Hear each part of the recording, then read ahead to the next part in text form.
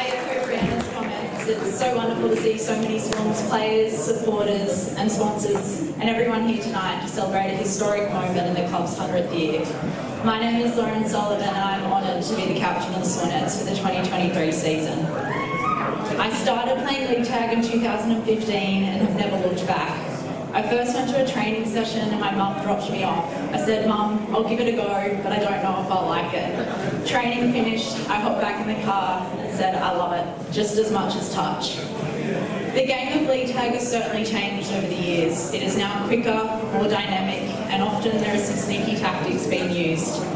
Some of our Swanettes have been selected in representative sides for Castlereagh, including Brianna, Lucy G, Emma, Shani, Georgie, Jamie and myself, and from there, Emma, Georgie and myself selected into the Western Round side. There is a saying, you have to lose one to win one.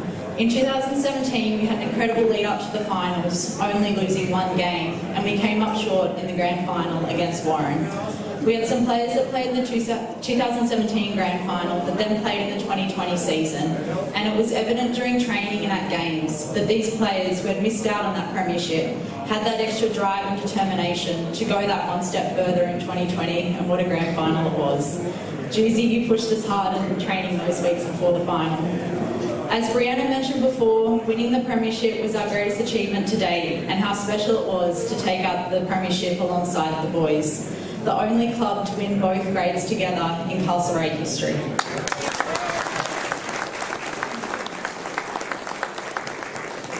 And to add, the Swanettes' first premiership.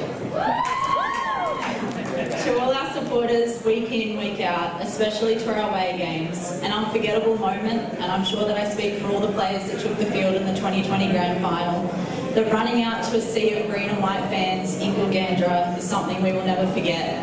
So thank you to each and every one of you who cheer us on. Thank you to the sponsors who have supported us over the years, in particular during the COVID-19 pandemic. You have stuck by us and we are grateful for your continued support.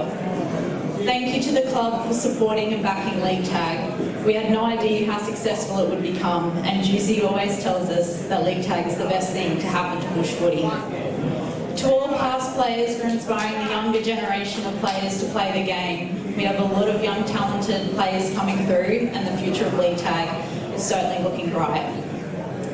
To our coaches over the years, and please can you stand up to be recognised. Mark Gallagher, Matthew Juan, Brianna Smith, Jack Juan.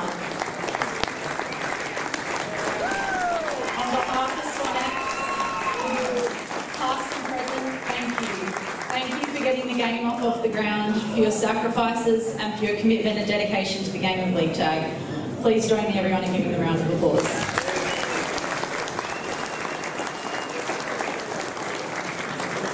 Finally, what makes this club truly successful is its loyal supporters and sponsors and a strong committee.